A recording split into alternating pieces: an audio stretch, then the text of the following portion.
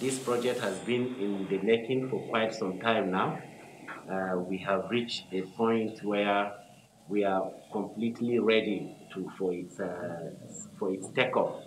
And the Green Imperative will address two twin issues with agricultural modernization in Nigeria: provide mechanization and provide agro processing. And these two work hand in hand through what we call service centers.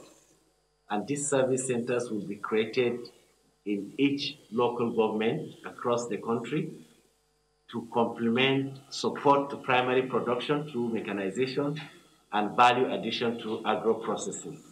And this as I have said, has carefully been designed over the years. We have been waiting for the National Assembly and to give a go ahead to activate this loan, and we have reached a good point where they have transmitted the letter to consider this borrowing, because Mr. President has requested for it, but they stepped it down in order to consider the budget amendment 2020. Now is the right time to take off on this.